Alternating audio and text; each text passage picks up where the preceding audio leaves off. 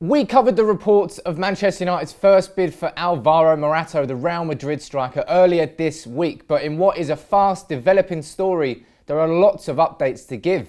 Fabrizio Romano, as you know, part of Gianluca Di Marzio's staff, our most trusted source as far as Man United transfer news goes. He says that Manchester United have upped their bid from 52 million, which was rejected by Real Madrid, to 60 million.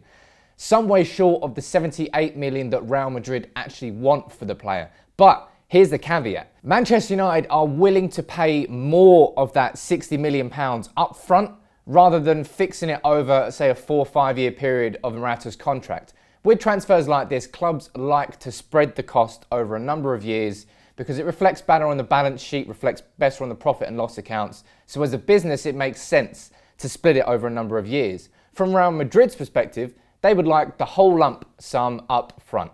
Now, it sounds like Manchester United are going to be moving towards doing more of that in order to give Real Madrid funds because they're looking to sign Kylian Mbappe. And if they want him, that's going to be like 135 million euros is the bid that's being linked with him. They're going to need a lot of money.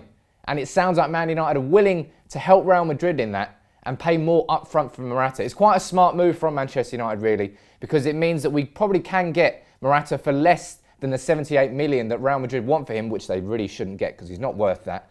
But a very shrewd move, because transfers, you know, we're only fans, we can only see what is being reported, but they're complicated things behind the scenes.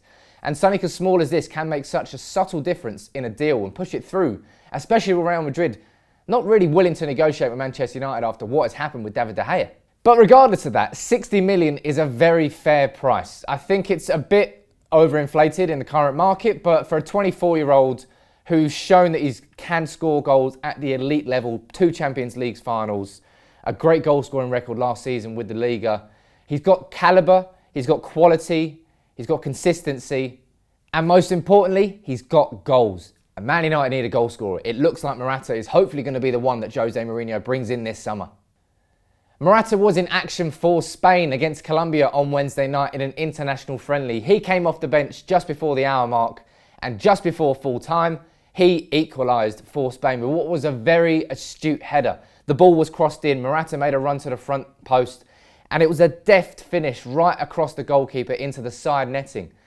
A goal scorer who can make runs to the front post would score so many goals at Manchester United. It really was an accomplished, brilliant finish from Morata. And I'm not just saying that because we are linked to him, but seriously, watch the video. It was a very good finish. And if Manchester United can get a striker in, as I said, that is willing to make those runs to the front post. So many crosses last season from Antonio Valencia. He made the most crosses in the Premier League, but there was hardly ever a striker on the end of them because Ibrahimovic tended to drop quite deep and Martial was obviously playing out wide left. If we can get someone like Morata and Rashford and get them to be in the box far more, we are going to get so many more goals next season. And that finish, very nice.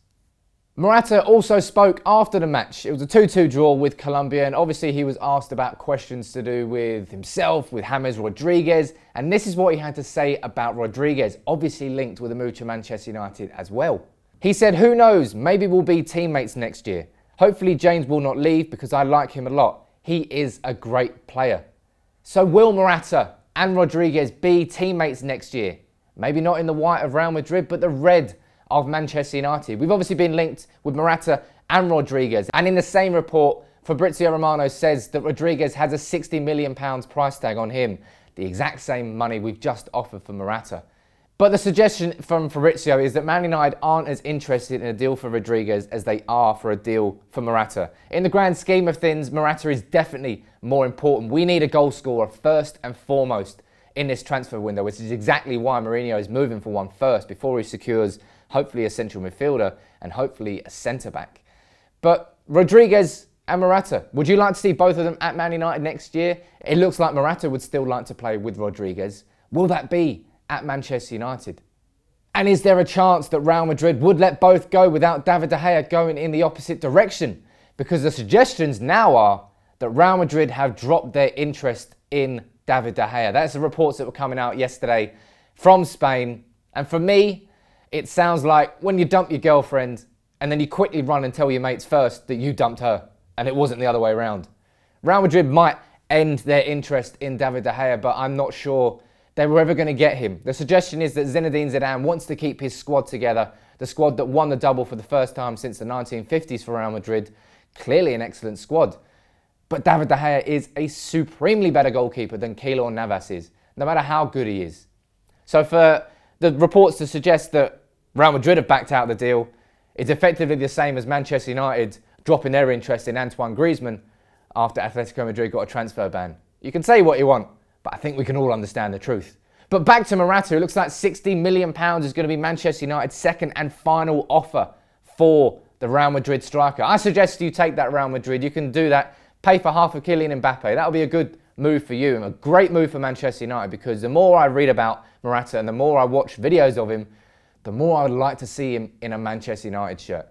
As always, leave your comments below. Anything you want to ask, get them in the comments. Drop a like on the video, people. See you soon.